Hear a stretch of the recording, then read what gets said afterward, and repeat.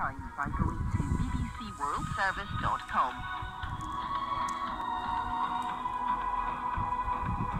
On air, online and on smartphones, this is the BBC World Service, the world's radio station.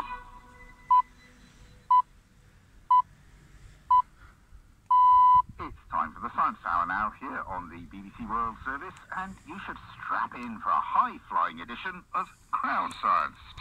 This is where the insects are going to go in. The wind is blowing in through this end.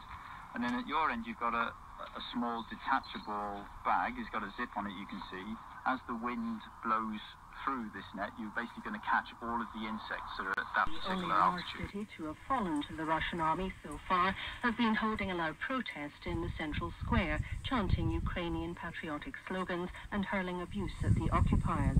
One of the residents, Yevhen, described what was happening.